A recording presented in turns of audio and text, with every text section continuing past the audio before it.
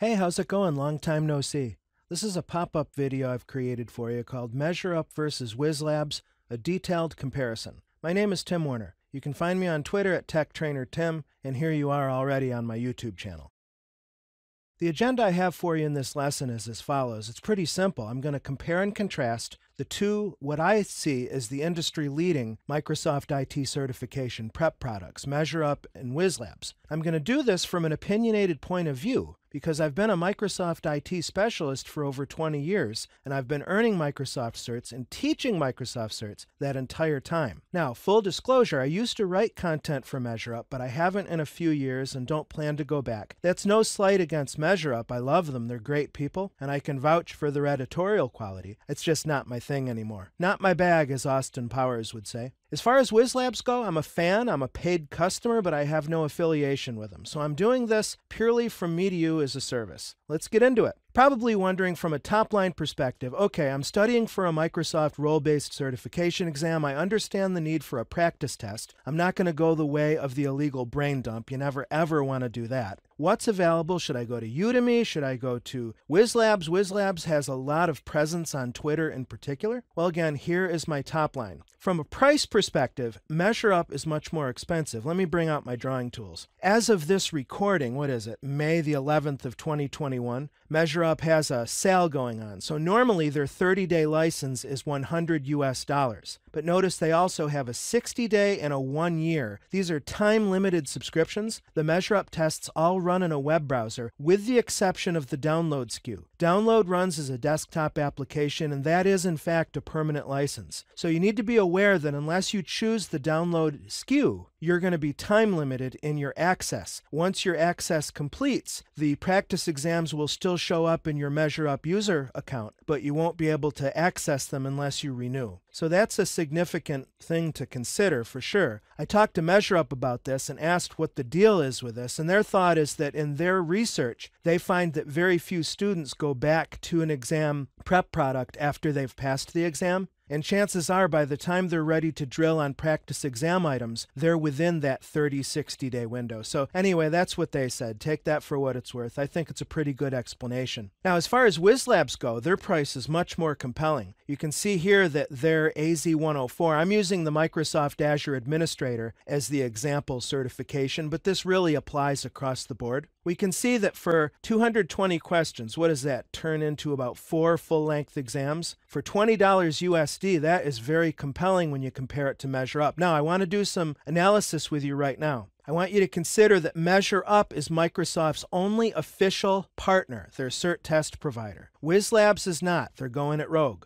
MeasureUp, probably because of their Microsoft partnership, has to have a very high editorial quality, and I'll come back to that as we go on. I'm going to show you screenshots from both products so you can see for yourself. WhizLabs appears to be taking the approach of flooding the market, getting as much product out there as they can for the lowest price they can. You'll see there's an annual subscription. A lot of times when you go to WhizLabs.com, I should have given you the URLs. WhizLabs.com for WhizLabs, MeasureUp.com for MeasureUp. You see that WhizLabs is normally running such and so promotion that will lower that price point even more. Now, like MeasureUp, WhizLabs practice exams run in a web browser, so you'll need access to the internet to connect to it. However, your license is perpetual. Once you have the license, you'll keep it forever. Now let's look at the interface differences between MeasureUp and WhizLabs. I'm going to look at each item type, and it doesn't matter what the content here is. I want you to look at the interface and the types of questions that each provider is able to offer. Now you'd expect single answer multiple choice, where you have the radio button control only allowing a certain one choice of the number that are there.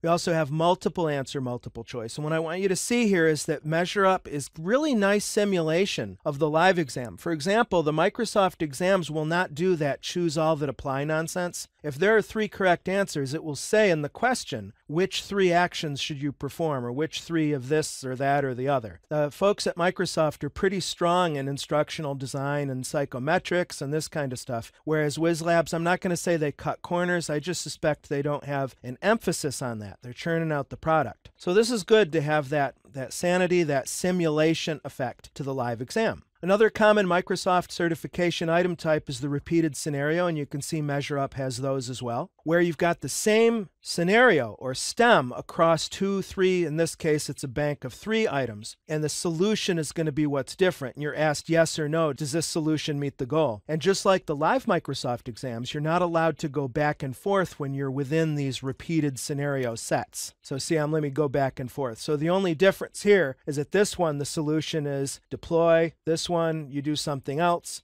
Yes or no, you can't go back. So it's a way to test your skills and your critical reasoning. This is an example of an explanation. Another thing, and I can attest to this deeply because, as I said, I've more than once, I've authored quite a few practice exams for MeasureUp over the years. They want to make sure to teach you something in addition to simply explaining why the correct answer is correct and the incorrect answer choices are incorrect. This is a really brief explanation. Oftentimes they'll run longer than a paragraph. Typically the first paragraph will explain why the correct answer choice or choices are correct, and then subsequent paragraphs will explain why each incorrect choice is incorrect. But very valuably, you see we have a list of references, and I would say 99% of these will go to the Microsoft docs, which when you're studying for a Microsoft certification exam should be your source of authority for conceptual understanding. Here we have a statement analysis exam, which you have a scenario and then you're asked a number of questions and whether you agree or disagree with the conclusion. Again, these interactive item types go a long way, especially if you're new to computer-based testing and Microsoft testing, and giving you confidence such that you're not blindsided. I don't want you to sit for the live exam and have to, nuts around with the interface to figure out how to answer the questions. If you invest in a product like MeasureUp, then you've got that simulation, you've been there, done that, bought the proverbial t-shirt, you're much more equipped to focus on the content rather than the delivery vehicle. So here's a more robust explanation example. And then again, you get your hyperlinked references out to the documentation. Active Screen, very popular item type. It's been around since almost the beginning of Microsoft certification. Nowadays, on the Azure exams anyway, you'll find it used a lot when you're filling in code because none of the exams, even the Azure development exams, have you write code. Instead, you'll see something like this. Well, in this case, it looks like we're using Azure Command Line Interface, and you're using these live drop-down list controls to make a choice to fill in the statement. This is what you're going to see on the live exams. It might be JSON, it might be Azure PowerShell, it might be Azure CLI, it might be Python, depending on the exam. But the active screen is a good way to accomplish that. And here's another example. In this case, we're doing some Azure PowerShell work. And this is a reminder that if you're planning on taking any of those Azure exams, you really need to have intermediate PowerShell skills because you'll see constructs very similar to what you see on this MeasureUp item, where you've got variables and you've got accessing members like properties, and it goes beyond just recognizing individual commandlets, all right? And here's yet another example of active screen. This one is where you're choosing an action result. So you're going to see a lot of data tables and you'll be asked to perform a lot of analysis. Now, I mean, not so much on the 900 series exams, the foundational ones, but for the associate and expert exams, absolutely. It's all about data integration, data analysis. And another very important aspect of a practice exam is that you get that experience of reading data table after data table, and eventually you start to develop a little bit of muscle memory, and that way when you're taking the live exam, you're much more equipped to answer correctly and not get all stressed out. Select and place could be looked at as a matching exercise, and I'm just drawing as a general theme. Notice that MeasureUp is modeling these various interactive items. We're going to see a big differentiation between MeasureUp and WhizLabs in this regard in just a moment. And just like you see on the live exam, when you're doing a drag and drop, or also called a select and place formally, it says here that to answer, drag the appropriate whatever up to the work area, and then a value may be used once, more than once, or not at all. So another thing is that MeasureUp is not a brain dump. Remember, MeasureUp is Microsoft's official practice test provider. The verbiage on these exam simulations is going to be very similar to the live Microsoft exam. Build list and reorder. This is a very popular item type, especially on implementation exams, because you need to select a certain number of actions and then put them in a sequence. Again, this is worth its weight in gold to be able to do this in a practice exam, and then by the time you see the real items on the live exam, well, I think I've repeated that enough,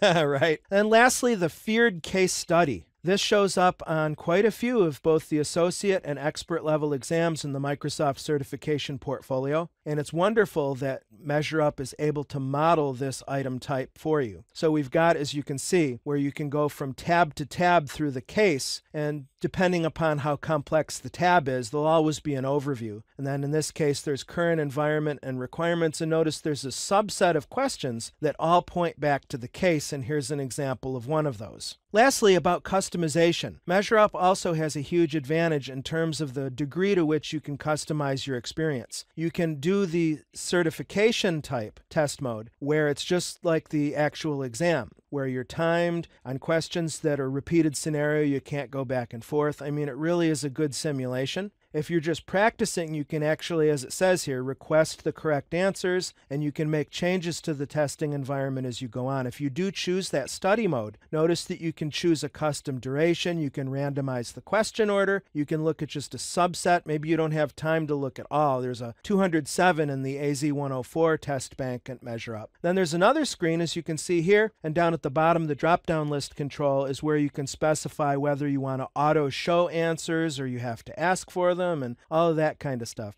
Look here, this is pretty cool. Only show questions from. If you know which sections of the exam you're strong or weak in, you can drill on those weak areas specifically. So definitely great customization in the MeasureUp product. Now let's turn our attention to WhizLabs. Let's take a look at its interface. Now you have to keep in mind here that it's a rougher experience, and that's for a very decided reason. WhizLabs appears to be going the way of speed as opposed to editorial fidelity. And remember that WhizLabs is not beholden to Microsoft like MeasureUp is, so there's some additional bureaucratic pressures going on. So here's a single answer multiple choice example. Here's a multiple answer multiple choice, and you will find, and this is one of my big criticisms with WhizLabs, you'll find a lack of uniformity here because you can tell, or I can tell, you may not be able to tell, but I've been doing this for a long time. I can tell right off the bat that many authors wind up contributing questions. With MeasureUp, it's normally pretty consistent. You've got a single author who does a whole exam, and that gives each practice exam a nice uniform voice. With WhizLabs, depending upon the skill of the individual author, you can see some deviations from what you'll see on the live test. For example, I mentioned you're not going to see select all that apply on the live exam. That's just not the way Microsoft works. And they wouldn't give you a list going from A to H. That's pretty crazy.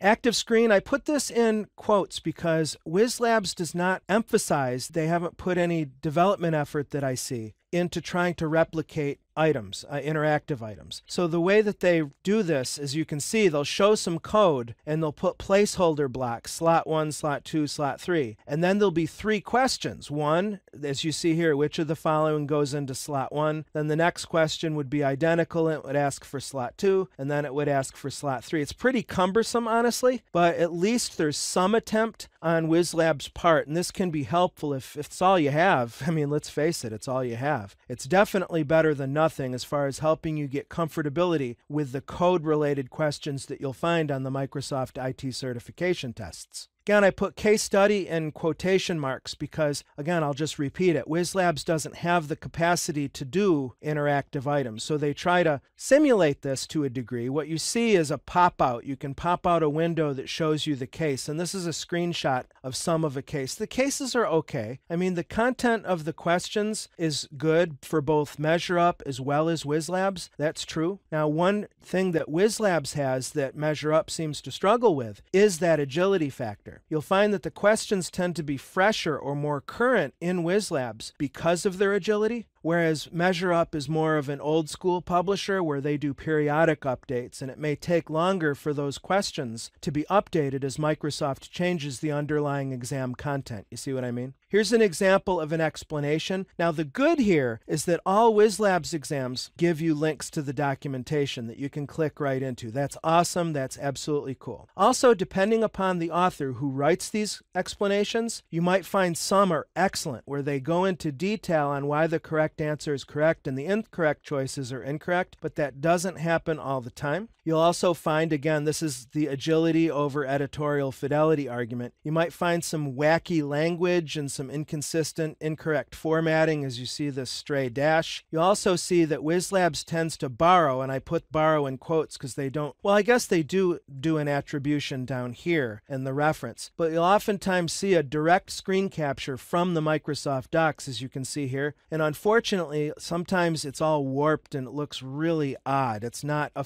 infidelity. It's kind of warped and probably auto-resized by their ingestion engine. Here's the customization. There's not a whole lot you can do with customization in WhizLabs. Basically, you've just got practice mode. And practice mode allows you to show the answers just by clicking a button. Some other issues with WhizLabs from an editorial perspective, and this is a complaint I have more with the writers, it just seems to me lazy. For example, you might see 2 or more questions that differ only by a word, and these are not meant to be the repeated scenario item type. So you can see, I dare you to read through the item stem and find where the difference is. It's just like one word. I guess it's saying WhizLab App 4, and this it's saying WhizLab App 3, but notice even the choices are correct. I find this lazy because it's a way, let's say that you were hired to create 50 questions for the exam for WhizLabs. You could be like, okay, I can create 4. Instead of doing one item here, I can create 4, but each question I'll ask about a different web app. That's pretty cheap in my opinion. The live exams do not play that kind of parlor game, and that really infuriates me. Here's an example of an explanation that has a heavily blurry and warped screenshot. That can be annoying. Now, as far as mistakes, I tend to find more actual mistakes in WhizLabs, and that again is dealing with the agility over editorial emphasis. Both companies are pretty responsive though, so if you do spot an error or have an argument with their content, I strongly recommend you send them a message and keep following up until they answer you. Summary takeaways. The world according to Tim Warner. What do I think? Well, here's what I say. If you're a first-time Microsoft test taker, I suggest you go with MeasureUp so you have the closest simulation to the live exam. It's going to be a lot more expensive, as I said before, but I think you're worth it. If you tend to get test anxiety,